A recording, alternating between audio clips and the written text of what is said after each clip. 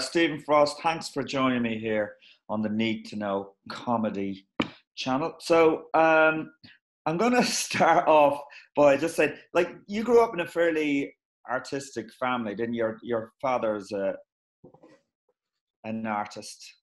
Yes. Yeah, my dad was from the after the war. He moved down to St Ives in Cornwall, which was the hotbed of modern art, abstract art in the 50s. Mm-hmm. So I grew up on a beach in St Ives for 5 years while he was painting red and black circles for a living. When you're at school, they say, "What does your dad do? What does your dad do?" And I say, "He paints circles." Actually, he's a painter.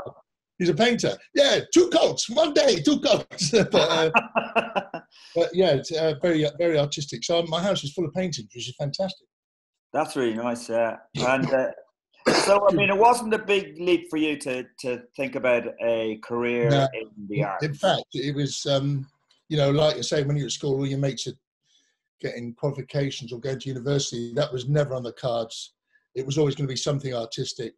My 2 brothers, 2 of my elder brothers were artists. I always wanted to act, so I went to drama school, and you didn't need to get any qualifications in those days. Right, okay. And what made you then veer towards comedy? Was it just something that was happening naturally?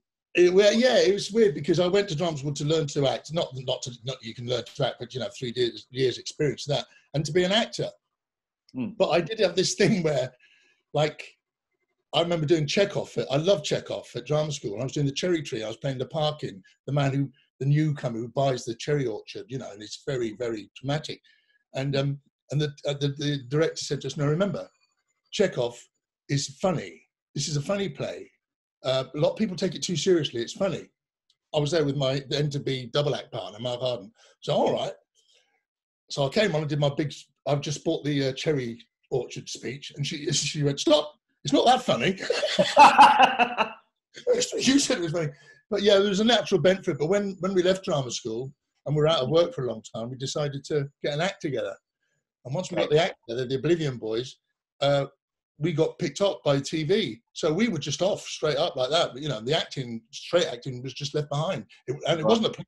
We just did that while we were out of work. You know, simple as that. Yeah, that was you and Mark Arden, the Oblivion Boys. And did you start off doing live shows? I presume the comedy alternative scene was burgeoning around that time. So yeah, we were sort of at the beginning of that. You know, we went along to see Alexi Sale at the comic strip, an old strip club. We said, "Oh yeah, we want to do that," you know, and so we just said, "Can we have a gig?" And he said, "Yeah." And then we did the Comedy Store in London for years, all 3 venues. You know. Yeah. And then what was the first TV work you did? Well, we were doing the late night shows at the Comedy Store, 2 o'clock in the morning. Ben Elton was comparing, and he said, "We've written this sitcom. We think you 2 would be good in it. And Mark, do you want to play this part of the wide boy with me and Rick Mail and Nigel Planer and Aid Edmondson?" Mark said, "No, I've just got a job. I'm doing Panto in Sheffield." Really? He was going to be one of the main 4 guys, you know. Was it Mike? You know, the cool one, with the shades on all the time. Yeah. For that, I went out on stage and Mark said, "No, I'm doing Panto." No way. We didn't know. He said, "No, we're doing this pilot." I didn't know what the word pilot meant. And so anyway, about 6 months later, Ben came up to us and Rick said, "Look, well, anytime there's 2 people, we'll get you to it because we'd really like you as a double act." So in a way, it worked out in my favour because otherwise I wouldn't have got the job. Right. We were doing that, filming that, and then the producer, Paul Jackson, lovely bloke. He'd done the 2 Ronnies and all that, but he was really knew his stuff, and he's really good to all us young comedians. He said, "We're doing a Carrot, Jasper Carrot." Now Jasper Carrot is a famous British comedian from Birmingham. He was doing a thing called Carrot Lib, and it was a live show, Saturday night TV live show, and they wanted funny actors to do the sketches. We went into sketches and all that sort of thing, but he said, "Yeah, all right." And so while we were filming the Young Ones, we went straight back to London and did live TV comedy before the Young Ones came out. So we were on scene on that before that came out. So it was all pretty crazy, yeah. And I want to be an actor. I wanted to do Shakespeare. And you did the Carling Black Label ads as well. Yeah, Was that again, yeah, that was just, we're on stage at the Comedy Store messing around. And then as actors, we had separate agents, and we'd get put up for commercials all the time, which is great. And then, but this bloke just came up to us after the gig and said, "You two are funny. Do you want to do this commercial?" We said, "You're all right then." And it lasted 7 years. And they were really funny as well. Really funny, So yeah, they're brilliant. I've just watched them. They're on YouTube. Yeah, so yeah. Have you seen the one of me naked in the laundrette? The one where it's a take on the Levi's ad, Yeah. I saw it for the first time in years. I thought, I was in good shape in them days. You were in good shape. And a hair, nice chest hair. Not just okay. And then the Blackadder as well. You were in Blackadder. Yeah, that's the similar sort of thing. Me and Mark. That was John. Can't remember his name now. Again, a really nice TV producer. He knew us from the old days. He said, "Look, when there's 2 guards or something like that, we can get you in on that." And then the firing squad's the big one, which again, Ben Elton said, "Look, here's this scene. We think you'd be really good in it, and get some of your mates in." And it was semi-improvised, so because he knew I did all that caper as well, so it was good fun. So it's just a free rein beast, basically. Just doing the clubs and then getting picked up. Right. Okay. And so, how did you get into the improv then? Was that at the same time? Well, sort of. I always did improvising at college. At drama school, we just did it all the time. We had a class in it, but me and my mate, that's what we were like in the pub or afterwards in our flats. We would just, old Billy banter all the time. And then the Comedy Store, they started to do Whose Line Is It Anyway? And they went down the Comedy Store to look at Paul Merton and Kit Hollaback and Jeremy Hardy and Mike Myers. They were all doing that improv show down at the Comedy Store. And because I knew all those guys, because they were all stand-ups as well, as you see. And they said, "Look, do you want to come on Sunday and join us?" I said, "Yeah," and I really enjoyed it, as a guest. And that sort of. But the first time I went down, the producer of Whose Line was there. So I walked off stage. He said, "Do you want to do a TV show?" I said, "Yeah." So then I did God knows how many years of that. So it's fantastic. It's getting out and about. You've got to get out and about, Joe. Yeah, just show your face. You've got to get out and about. You never know who's in. Absolutely, yeah. And you recently were back doing Whose Lines Are Anyway at the Edinburgh Festival last year. We did, they occasionally do it live here in London, but we did a 4-week run in it last year, and then 2 years before that we did the run there. And it's great because everybody, it's about 900 seats or something, and it sells out. I mean, after doing the Edinburgh Festival for 30 years and getting 3 people in, it's quite nice to. Right, yeah. Did you bring back in the day? Did you bring a show to Edinburgh with the Oblivion Boys? Yeah, we did the Oblivion Boys. It must be 30 years ago now. But we supported Nigel Planer, who was playing Neil from the Young Ones. So so we went on and did 20 minutes, and then got loads more laughs. And, and then he came on, and then we come on at the end to do a little bit together and all that sort of stuff. So yeah, we did the Oblivion Boys, and then I did the thing called the Wow Show, which was with Mark Harding and 2 other guys, Lee Corns and Paul Elliott, which was an anti-sketch theatre show. We used to get the audience out of the audience onto the street and shout at them, and then go to the pub. Really? Yeah, yes. We made the quarterfinals, whatever they're called, the Perrier Awards. We were in the last 4. Are you serious? Really? Yeah, we got up there. And it was a show where you would take the audience out of the theatre. Yeah, we would come on. Well, we'd do stuff, mess around with the audience. We always argued on stage, and they never knew whether we meant it or not. And and I'd say things like halfway through the show, I'd just stop, and they said, "What's the matter, Steve?" I said, "Well, I do commercials. I make 40 grand a year. I don't need this shit. I don't need to be here." And I'd just walk off. Yeah. And the audience go, "God, well, he does, we know." And then I wouldn't come back, and the others would go, "Well, we'll just have to, Then I'd come back on and wind them up. But we used to wear balaclavas with ALF, Audience Liberation Front, and we were all called ALF. So you can imagine the comedy that ensued. We come towards the end of the show. We come in and burst into the audience like the SAS and tell them to get out. You don't have to watch theatre. Theatre's crap. Opera's rubbish. Get out. There are pubs out there. There are people. The people to meet, and we'd usher them out and tell them to run, free, run, and then we'd get on bikes and ride off, or jump into taxis on the backs of lorries and just disappear, and that was the end of the show. I couldn't do that now. Yeah, I mean, it just sounds so amazing, so anarchic, and yeah, it was. It was. We were fed up with footlights and sketch shows and things like that. You know, we just wanted to do something different, and it was. right. Because I mean, the comedy at that time would it have been aligned with the punk scene, as in you wanted to break all the rules and. Yeah, exactly. And a lot of people started doing that, you know, breaking the rules of no beginning, middle and end and things like that. We used to put a curtain halfway down the audience, so only the front of the audience could see in the interval, hang it in the interval and say the people at the back aren't joining in, aren't you know, they're not. So we do the show. And so the people go, what the? And then it would fall down on us, you know, while we try and put it back up. And then it would fall on us, we'd make sure it fall on us and there'd be some other people under it. And then we just get a pack of cards out and play poker. And so the audience could just hear us play poker with strangers. Things like that, Joe. You know? Things like that. That sounds amazing. It kind of makes me think of the Marx Brothers. That kind of. Yeah, it's like the Marx Brothers, and we were called the Marx Brothers on Glue. That was one of our reviews. It was like it was good old-fashioned vaudeville, but with an alternative bent. You know, we'd do a mock alternative, a cabaret in it. I was a puppeteer. I had a hand puppet called Reg Prince, and I was who did impressions. I didn't do them; the puppet did them. Yeah. And, you know, I'd just go like things like I'd go. That's the puppet. Really? I just go. I go. Napoleon, you know, something like that. And then, but I was also an avant-garde jazz vocalist, so I'd do an impression of the. You see where I was. Yes. Sounds when I talk about it like that.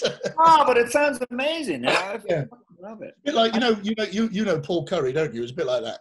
Yeah. Oh, I love Paul Curry. Yeah, exactly. Yeah. And did you do shows with punk bands? Like I think you said, you talked before you opened for. Yeah, we opened for a couple, which was it made that really hard. You think a late night crowd at 3 o'clock in a comedy club is tough. When they've come to see, who did we support? I can't remember who we supported now, because the bands loved us. You know, when they and also the Damned when they were on the Young Ones, say, "Oh, we love you guys. You want to come with us?" Well, they don't want to see two blokes trying to be witty banter with the microphone while the guys are setting up. Several times the band would come on while we're doing our set because they thought we were roadies fucking about. So we developed a routine where we come on as roadies, all in black with keys hanging off, and we do with our arse cracks showing, bending over and with cables and that sort of thing. And then people start looking at us, and then we go, do you want to do a sound check? Do you want to? Do you want to? Want to? And then there was loads of things, but we only lasted about 5 minutes, because they just throw bottles at you. They want to see the band, don't they? Yeah. It was like the punk movement. It was like we were just doing your own thing and breaking the rules in the comedy circuit. Anyway, Yeah. And quite often the bands think, oh, it's a great idea to put comedy on before a band, but it's not. It's not really. It's not. No. It's like putting a juggler on before the opera. Yeah. I think the Police, didn't they get one of the old comedians to come on, and he was tough going. Yeah, well, Phil Jupiters, he used to go on quite a lot before Madness.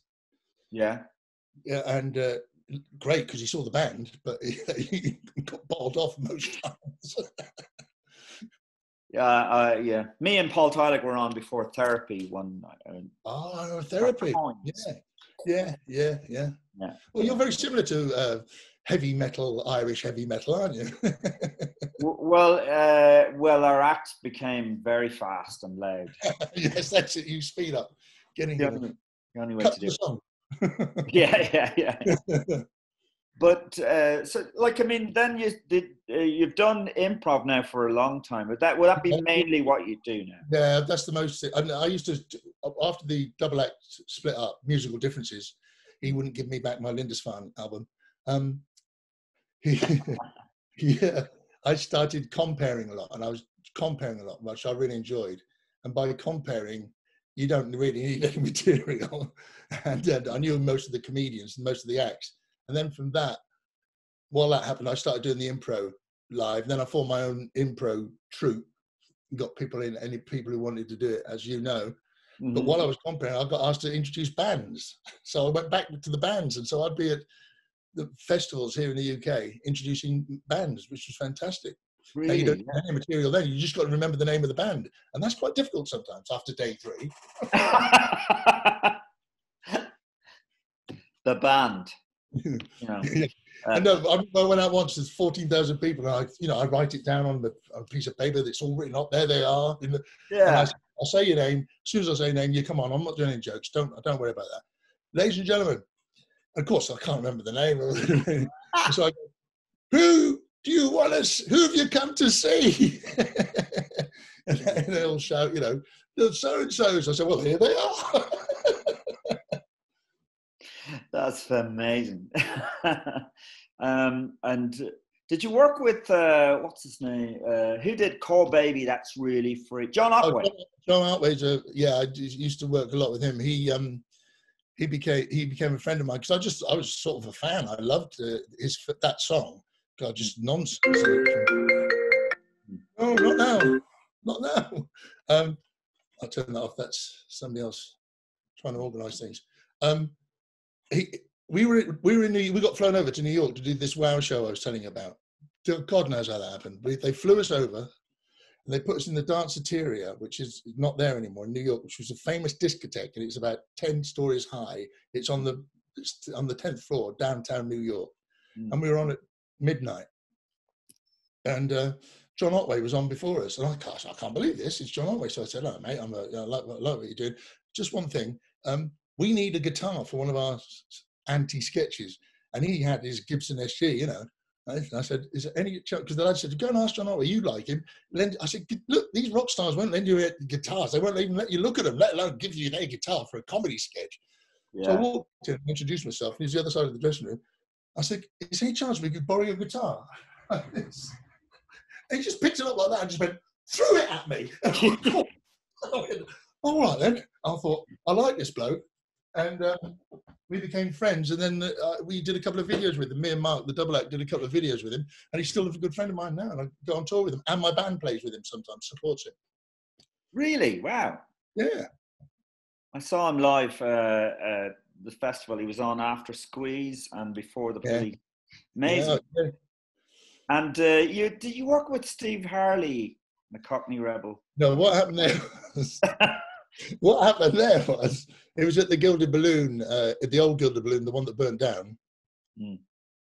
And I was, there was an Australian act called the Gadflies. I don't even remember them.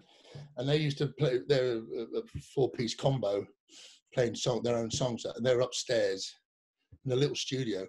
And they used to ask people to come on. And Steve Harley was in town, so they asked Steve Harley. Now, that's one of my favourite songs, Come Up and See Me, Make Me Smile. And Mr. Soft, I think, are brilliant. I always loved them. I've never met the man. And they asked me to come on and play a bit of guitar and a couple of my songs, which I did. But Steve Harley went on first. And he was, to say that he was a bit of a pain in the arse. He was a rock star. And he was, asking for riders and things. We don't know what you're talking about. It's late night and there's people, all sorts of things. He was moan. And then he came on with his guitar, beautiful semi-acoustic black Epiphone, played it, and he stopped halfway through the song and said, "This is a £1,500 guitar, and these speakers are making it sound shit." And then he did Come Up and See Me, and he doesn't play the lead on that. It's Nick Pinn plays the lead on the ding, ding, ding, ding. He's brilliant. Anyway, he sort of walked off to this. Then they asked me to come on, and I sat down, and I had an old guitar. I'd never played with the band before. I just said, E.G., 1, 2, 3, 4, and then follow me. I went, 15 quid, sounds fucking brilliant. I got a standing ovation, and people were asking for at the end, people were asking for my autograph, and Steve Harley standing, and no one is talking to him. Oh, that's class. And when's the first time? I know you do Glastonbury every year as well. And when did you first do Glastonbury? it must have been about 25. I mean, it's 50 years. It was the 50th, wasn't it? We missed because of the Yeah. pandemic. So I must have been doing it for 25 years. So 25 years ago, yeah. What was it like then? Well, pretty much like I've been there with you. It was pretty wild. But again, that was Haggis and Arabella Churchill, who's no longer with us. They were in Edinburgh and they saw the WOW show, and they said, "Do you want to come down to Glastonbury?" And we said, "We'd love to come to Glastonbury. We've always wanted to go, but we couldn't get in." And so we got in with that wacky show, which didn't work. In the comedy tent, you know, the comedy tent. It's hard. It's hard work at the best of times. You know, if you're doing messing around with 4 of you on stage, 1 of you on the stage. I know it's hard work. I've seen you, Joe.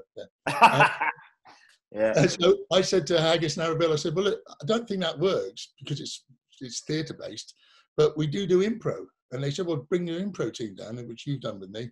And it's hard work, but it's great fun, isn't it? Oh, it's brilliant. Yeah. I mean, it's the noise around you and all the stuff going on out there, the big stage and everything. It's great. Yeah. It's totally different to a normal gig, you know. Yeah. I mean, someone might start checking their snare drum while they're on stage. Exactly. Yeah. No, but 25 years ago, I was stunned by it. I couldn't believe the size of it, and I didn't see any bands. I saw bands, but I didn't see the ones on the main stage. Because you can go there. You know, I'm down there for 5 days. There's so much to do, as you know. It's just, you know, I like the little tents where there's a crazy little reggae band on or ska band up the hill somewhere or something like that. You know. Ah, to me, and I saw more bands this year on TV because it was, you know, it was called off. I saw more bands at Glastonbury this year than I have been going in 25 years. Yeah, right. I know. I've seen you there.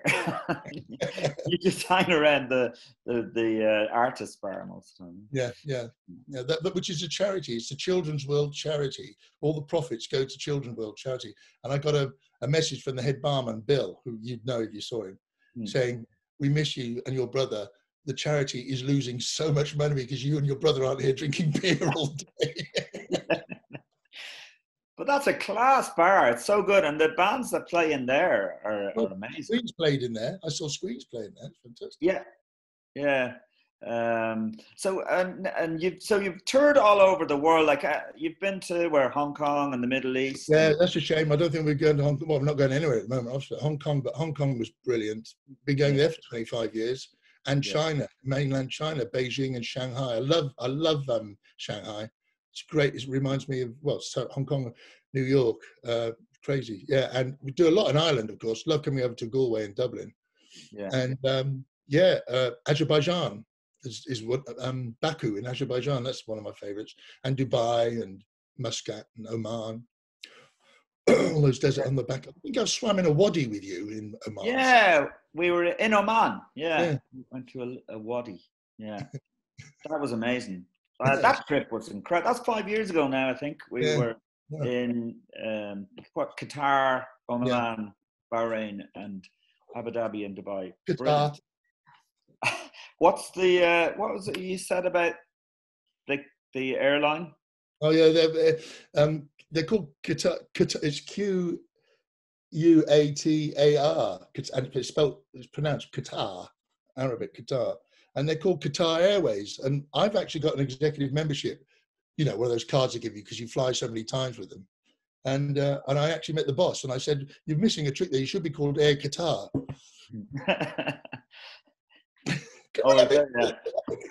Really? I'm afraid. I've used that joke a few times. You can have it. Yeah, it's class. Yeah, because you need it. Yeah. So you've seen like the comedy scene change. I mean, I don't know what's going to happen to the comedy scene now, but do you think there's a, you know, you're talking about a very anarchic kind of time, and then it's kind of gone very mainstream now. Yeah, well, that's inevitable, isn't it? Because we thought we were breaking the mold from the old guys in dinner jackets and talking about their wives being fat and mother-in-laws, which did happen.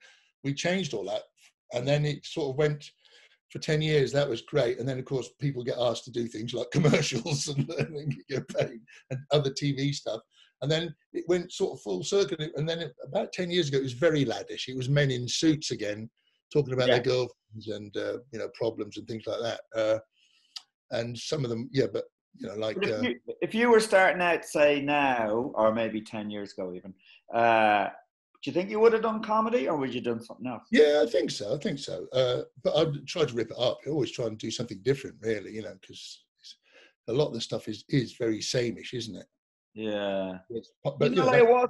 I heard, the stories about. I've gigged a few times at Malcolm Hardy. I mean, if you can tell people about Malcolm Hardy, people who don't know who he was.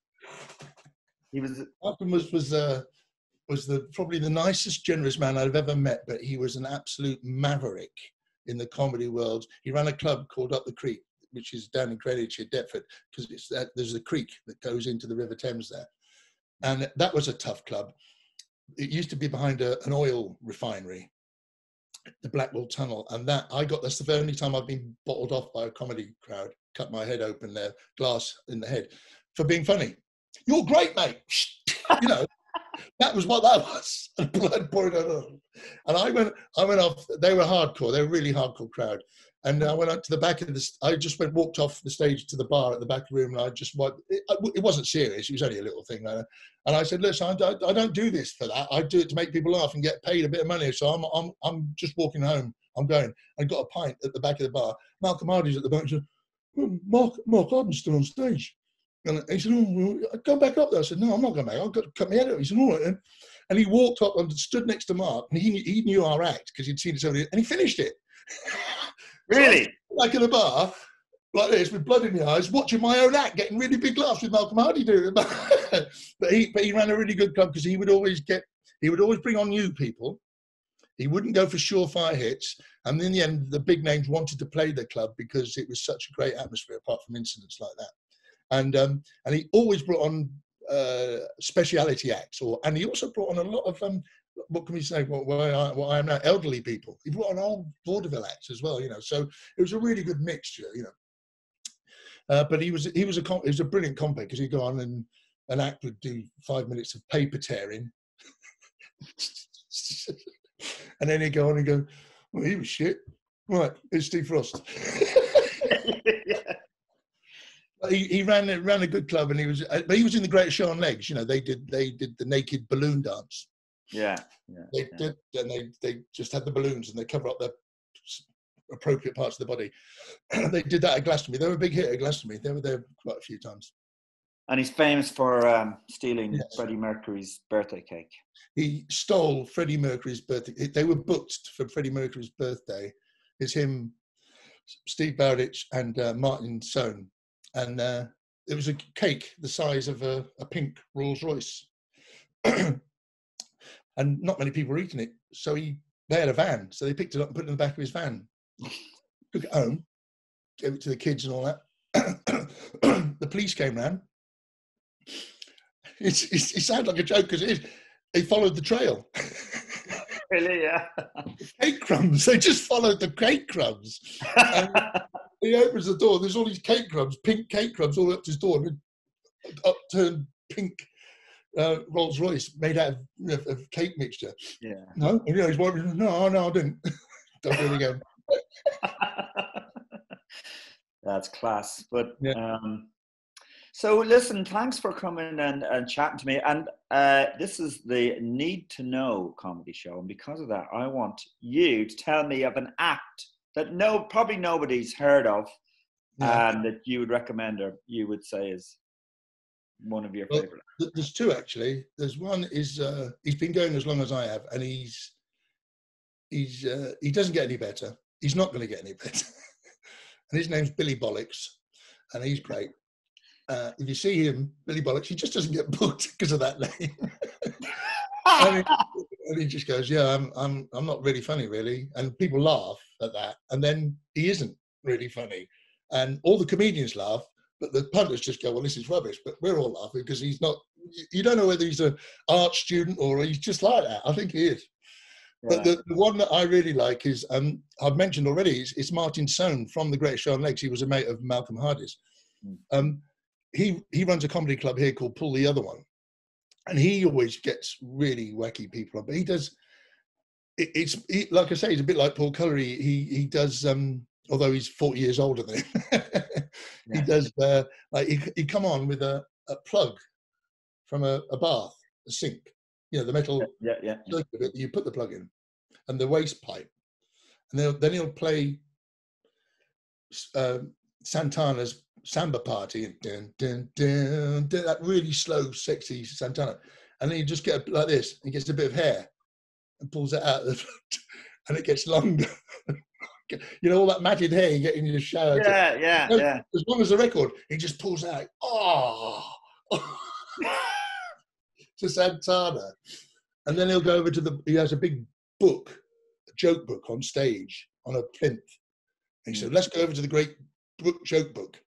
And he opens it up and there's a light inside. So when it opens up, it lights up, you know, but it also explodes. So he shuts it and he does another bit of acting. He comes, let's go over to he opens again and a boxing glove comes out, you know, the joke book. Wow. Then he opens it again, water comes out. That sounds amazing. I did the 1812 overture with him once. I played trumpet on the 1812 overture, that bit, the Battle of Waterloo bit. Yeah. He set off the cannons. He had 100 party poppers stuck to a board. So wow. Room full of smoke, and we go. So not very verbal, not very Bill Hicks, but you know, funny. That's my kind of comedy. And where is this club? It's down here in Nunhead, near with me in East Dulwich, southeast London. Pull the other one, it's called. Oh, right. Well, hopefully that'll be back open soon again. Yeah, please. Yeah. Yes, everything will be open soon. Yeah. Yeah. But listen, thanks a lot for chatting. Well, it's nice to see you, Joe. You're looking well.